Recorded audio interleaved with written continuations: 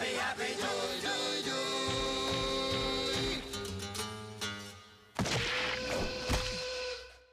So, with You Made Me... I have to wait. The thing is, I never know when the song's over.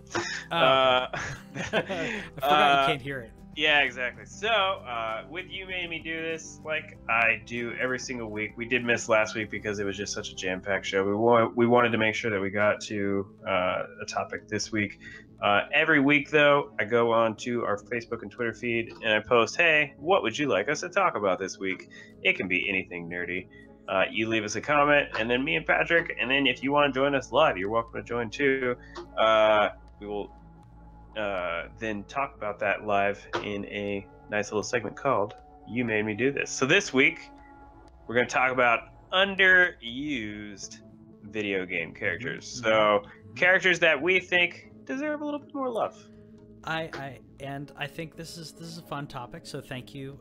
Was this Alex? This was Alex. This was Alex. Awesome. Thank you, Alex, for the topic. I think you and I like immediately thought of the same one, so I want to save that for a bit. I want that one to be the last one. It's exactly what I was thinking. Cool, we're on the same page. Yeah. I have a joking answer first. Okay. Well, go ahead. What's your joking answer? My joking answer is every Pokemon not named Pikachu. Okay. Yes, that's true, because I will admit I love Pikachu. I'm not like hipster where I'm like I loved it before, but like I liked Pikachu when like the show came on, but like in the games there's so much more, and to me that's like a really good tell of someone if they got into the game first or if they got into the anime first. Yeah. Because if their favorite is Pikachu, chances are they watched the show, and that's not a bad thing. Yeah. But I feel like he's super cute. He is. He really is. Like Raichu's cuter though. So like if you want to, Raichu's awesome.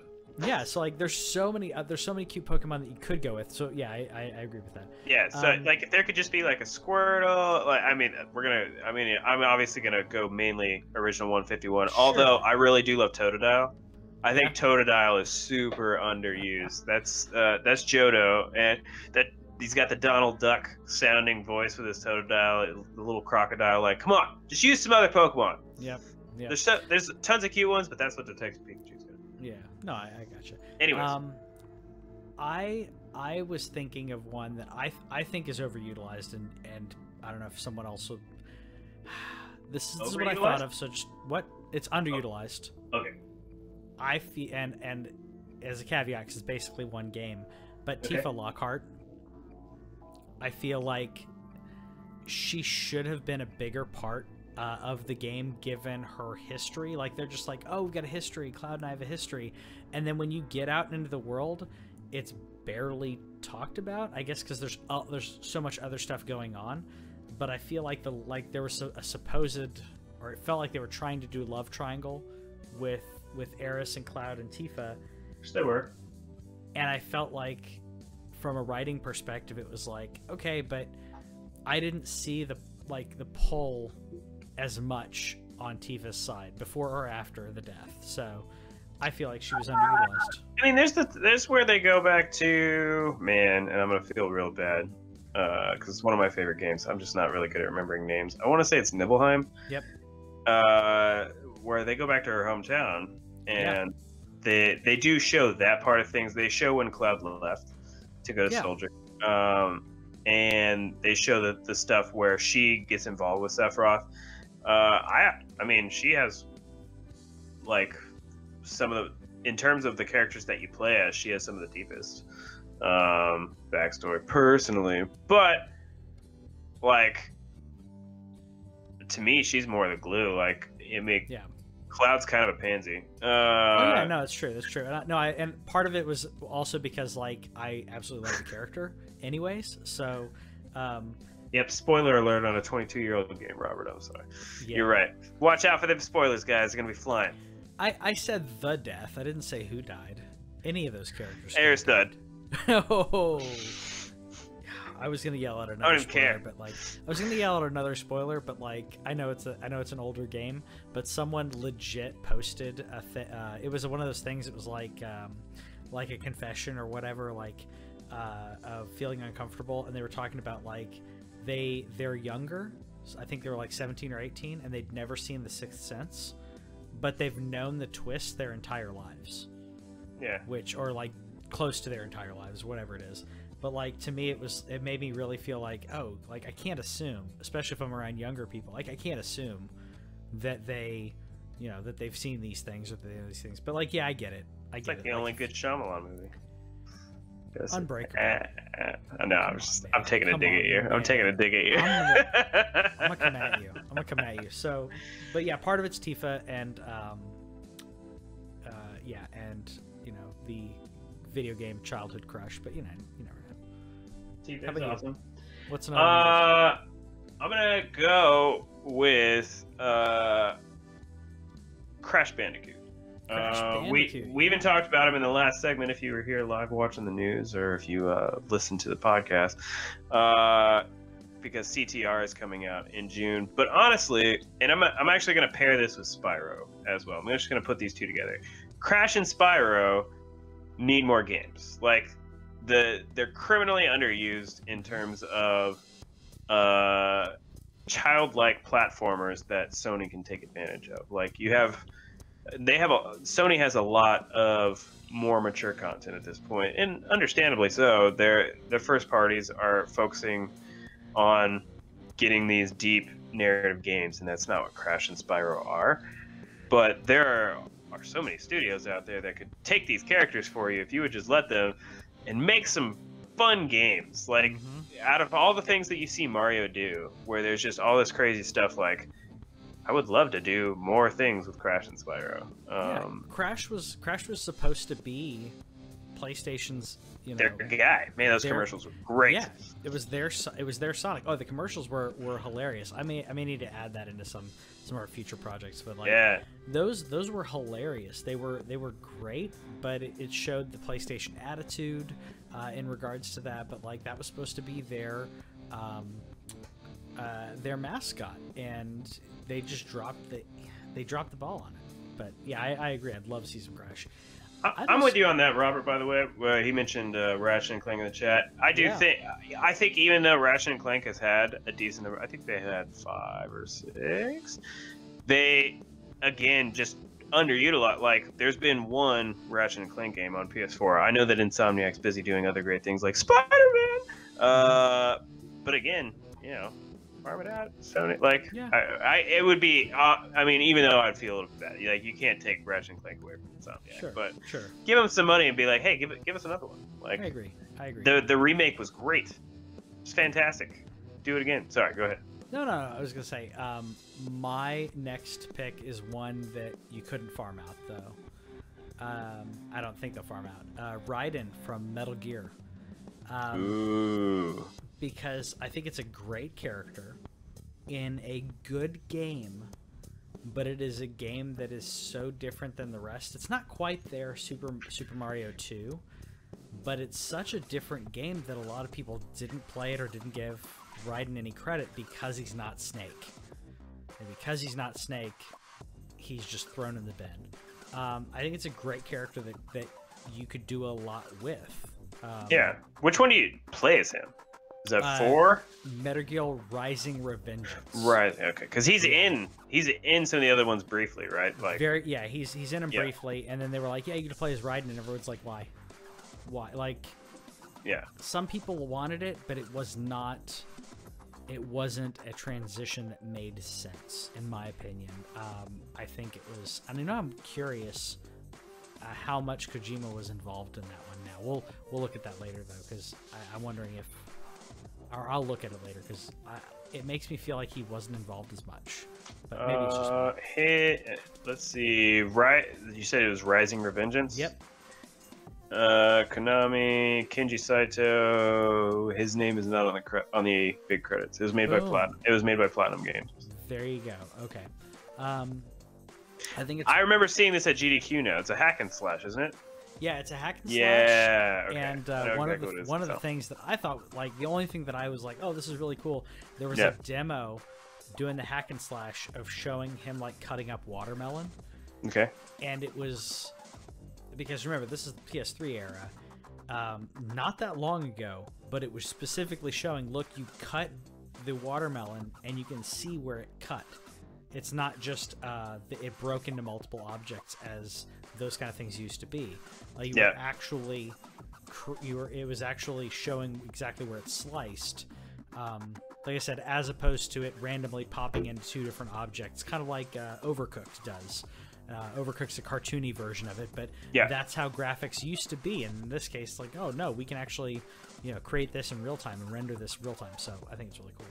Yeah, I'm glad that you're bringing some more outside the first party things, because whenever I was thinking about it, I was thinking about just characters who have been around forever. Oh, I was too, in franchises that have been around forever. Yeah, like a certain green-hatted gentleman who does not get nearly the love they should as the...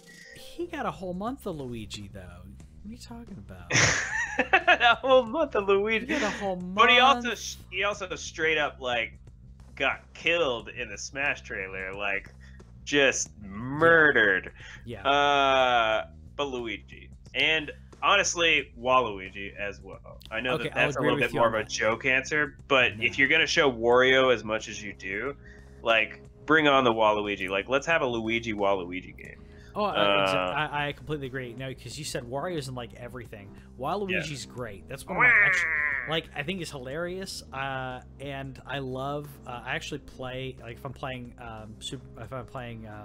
Mario Kart, I usually play Waluigi. So I think he's a cool character. Waluigi. Yeah, I think just the both of them. I know that Luigi has gotten some games, and what is it? Mansion. What's the Mansion game? Haunted Mansion. Yeah. The new one's coming out. That's good. That's cool. It's a step in the right direction. The fact that everybody was in Mario Rabbids, but I just think there's enough there to where you could do more things with like Luigi Waluigi without Mario and Wario. Just have it be those two. It's not like this is a character that has like a deep backstory or anything like that. It's more just I've always liked Luigi better. I think ever since Super Mario 2, I always liked how he jumped. I liked the fact that like he just seemed not like the short, chubby guy. He seemed like somebody who actually would get some stuff done. I don't know how Mario always takes the spotlight, but Luigi's always there somewhere. He seems like he's more physically adept than Mario. Yeah, I'd agree. You and I had the same answer on there. Do you have any others, or was that your... No, I'm just going to go to the last one. That's fine. Okay, yeah, because I didn't have any others, but you and I both had the same answer in this, because as soon as it was posted, I thought of Zelda. Abso-effing-lutely. How have we not gotten anything other than Smash where I get to play as Zelda, especially after Ocarina of Time? Ocarina of Time introduces her as a BA ninja in Sheik or Sheik, depending on how you say it. Everybody, that's probably one of those controversial pronouncements, but I said Sheik. I don't know. It's the Legend of Zelda. It's in the title of the game. Yeah. How is she not ever a playable character? We've had how many games now? 16, 17? A lot. A ridiculous amount. Never been a playable character. I thought she was going to be a playable character in Breath of the Wild. I thought there would be a moment where she was in there too. I really thought that they were going to do some kind of thing where when you met up with her and she's telling you kind of the story, like there's, for those of you who haven't played Breath of the Wild, I'm not going to spoil it. It's not a big spoilable game anyway, but there's points of interest around the world that you can walk up to as Link, and you will get some story from Zelda. Like she'll be talking to you, really cool moments. I thought that when we were seeing some of those, I thought that at some point, maybe during Link's slumber, because in this case, this particular Link had to go to sleep for 100 years while he healed from his mortal wounds. I thought that would be a point where we could see Zelda fighting Ganon off, because that's apparently what she's doing, is fighting the entire time for 100 years. Didn't age a day, still looking good. Amazing is that, right? And you're the hero of time. Yeah, So she's fighting this whole time. You just come and walk in, and it's like, oh, I got a master sword. Get this chick. How is she not a playable character ever? And that was a crazy easy last battle too. Like, oh, I was so OP. Yeah. Especially the second time I played through it and finished all the shrines and had 20 hearts, and yeah, I was so overpowered. Oh, I didn't. I was looking into upgrading my armor, but I was like, if I do, I think it was the last upgrade, and I was like, yeah. I'm gonna have to. I started to farm the items, and I was like, you know what? Yeah. I don't think it's worth it. And then I went, and I expected some challenge, and the only challenge was I lost my horse. I got knocked off my horse. My horse ran away. In the fight? In the fight. It's supposed to come back to you. Never came back. In that particular fight. I know. Never came back. I still beat him. But yeah. Never, yeah, it never came That's back. funny. Yeah, to me, this is a character that is barely used. When you think of in my opinion, I can only think of 3 Zelda games where she is important enough to be in like cinematics or in story. And I say it's Ocarina, Breath of the Wild, and Wind Waker. I can't think of any others. I can't think of any others where I'm like, she's a huge part of the story. Other than her being captured. Well, she's not huge in Skyward Sword, but she does have a much bigger. That's one of. Other than Breath of the Wild, that's one of the only times where she actually knows you from the beginning. Yeah. Like, you're friends with Zelda at the beginning of Skyward Sword. Yeah. Go ahead. I got you. No, I didn't think about that. Like, I played it, but I forgot that you knew her.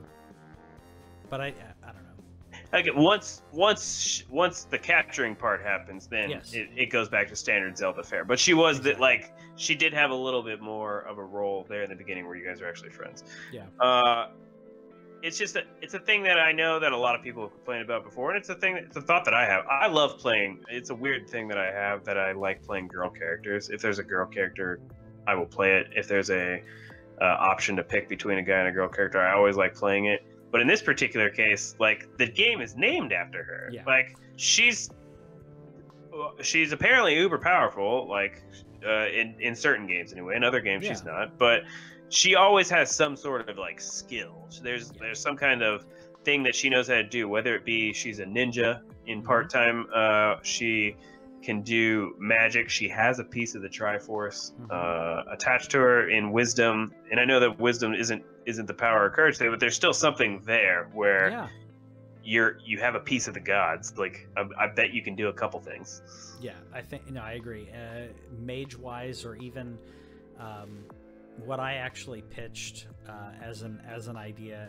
Actually, Andy, one of my friends, mentioned it, and I kind of expanded on it. But like, why not have a game where, okay, she's captured, but like, while you're trying to rescue her, she's like helping you from the inside, or doing like kind of subterfuge, or I guess it'd be sabotage at that point. Sabotage or like investigation that adds to the story, kind of like in Mary Jane does in the Spider-Man game. Like, she's not the main part of the game, but you have segments where you get to play as her, and they were great. Yeah, and that was one of the first times you played like a game like Spider-Man, where you're not Spider-Man the whole time. Yeah, and it worked. Morales is in there, and Mary Jane's in there. So yeah, Zelda is just too underused. I think it would be really cool if one game that if they were willing to go like the Legend of Link, and make like. Like, instead of the Princess Zelda, it's the Prince Link, and Zelda is the BA that has to go be the hero of time. Like, or there's another version that people have written where it's Linkle, and I really hope that they never do Linkle. No, that would be an awful idea. No, do not do Linkle. Do you know who I'm talking about? Yeah, I know you're talking about. From Hyrule Warriors. Yeah, and we don't need it. Like, Zelda's right there. Like, she's a great character. And to me, it's, think of it as maybe a writing prompt. You know what? That's how we're gonna end the video. Tell us how you would put Zelda into the game, because all these characters are great, but Zelda is the most important. Tell us how you would put Zelda into a game so you could play Zelda and really experience the world through her eyes. Let us know in the comments. So that was You Made Me Do This. Again, each week, put up that post up on Facebook and Twitter. We talk about what you want to talk about. We're a show for not just ourselves. Me and Patrick can talk all day, literally, about pretty much anything. Yeah. But we also want to talk about what you want to talk about as well. So look out for those posts on Facebook and Twitter. Comment on those. And feel free to participate after the fact. Who are your other underused video game characters? That's right. Have fun, guys. Okay, bye! Thanks for watching This Week in Our Collective Heads. Subscribe over here and click the bell, and that way you'll know about any new videos that we put up, because we put up a lot of gameplay, a lot of stories from games and stuff like that, and gameplay is down here. Yeah, and you got more editorials and news stuff down here. Check it out.